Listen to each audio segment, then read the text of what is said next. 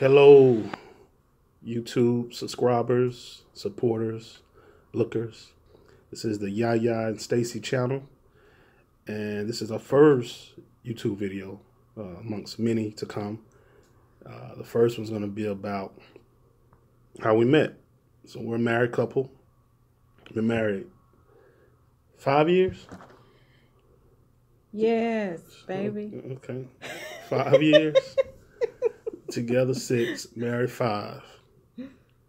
And we'll tell you about our beginning, how we met, and some struggles, some wins, and some challenges, and some triumphs. And you want to kick it off?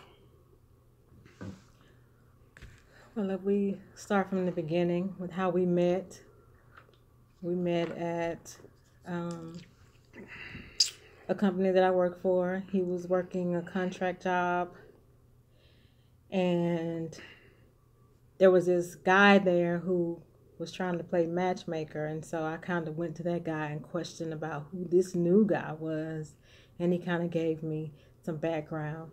But then he came over to my floor and had to work on a computer, Okay. and I kind of made myself present so he could see me. And he kind of did a quick glimpse. All right. And then I guess he saw what he liked. And a few minutes later, dashed in my workstation, gave me his phone number, and dashed right back out. Give you a card. You gave me a card. On the back it said, "Call me tonight." And it's been me and you ever since. Yeah. So we started dating. Well, we would meet in the lunchroom. Well, I was only there for about 2 weeks. Yeah, 2 weeks exactly.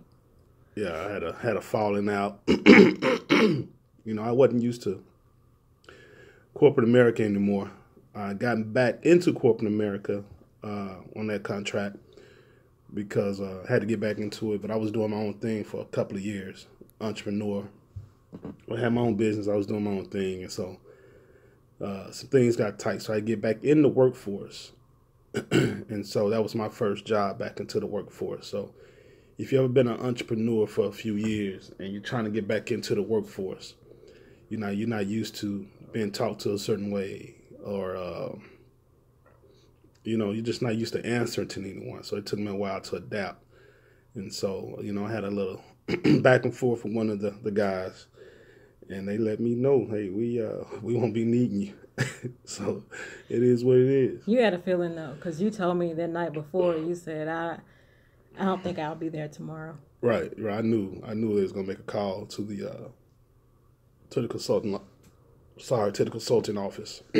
So, and that's what that was. But before that happened, I guess for about a week or two, we would meet in the cafeteria every day at 2 chop o'clock. it up. Yeah, and chop it up. Mm-hmm. And then went on a couple of dates.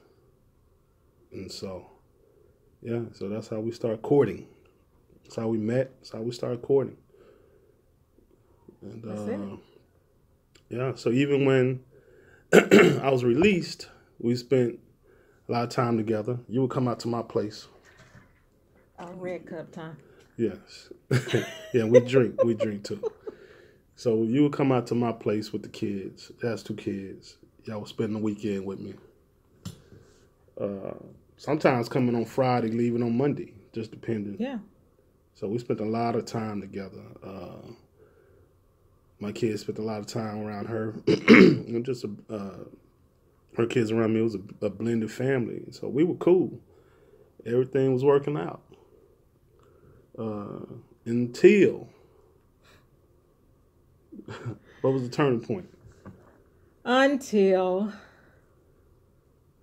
well, we went to Louisiana, met my family, Mm-hmm.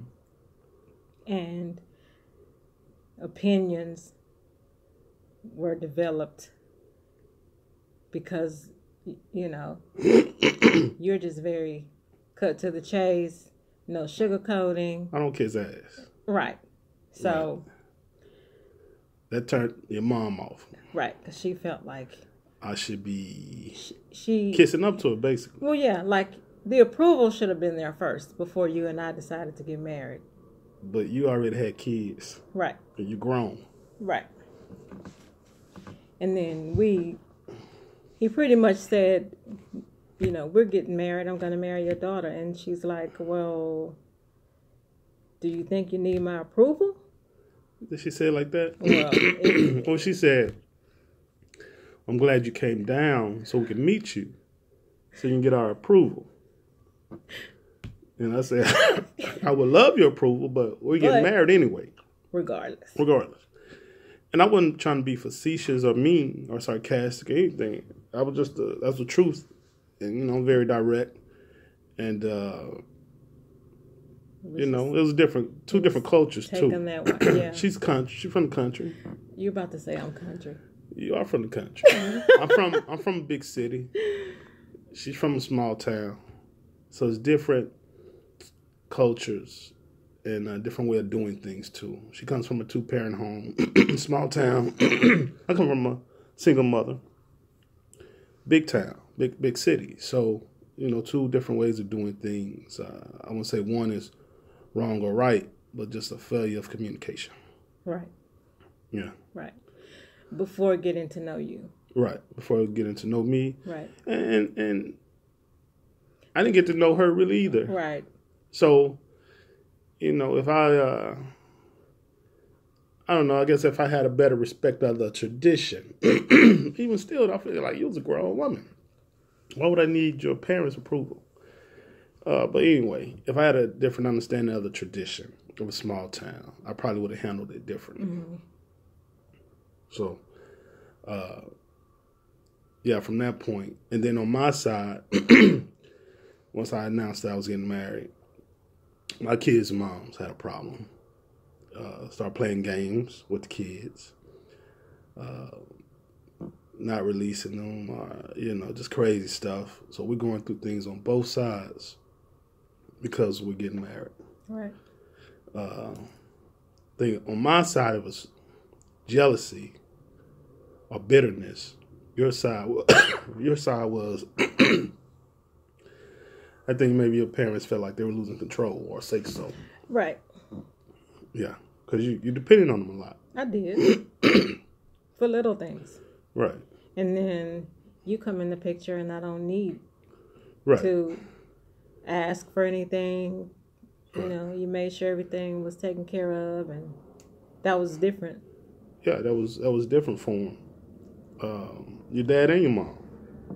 But under normal circumstances, you would think they would applaud that. Right. Like, man, she got a full man, a whole man. They're coming in, whole man. A whole man. Coming in, taking care of business. Right. And she ain't got to ask us for nothing anymore. Yeah. You would think that'd be applauded. Right. You know? So, you think it'd be applauded that my kids loved you. True. You think their moms would applaud that was good. That was a good vibe in a tight union. Exactly. And they love you. So right. You think they'll be applauded that, you know, the kids been taken care of when they over there. Right. So, but that wasn't the case. So, yeah, we ran into a lot of stuff I'm talking about on both sides, court dealings. Lots of money been shelved out, time, tears, stress. So we went through a lot. And, yeah, but through it, and that's just the first year. Just the first year. Yeah, that's the first year. Yeah, first year. Even affected how we wanted to do our wedding. You know. Yeah. First year. And so, yeah, that's some of the challenges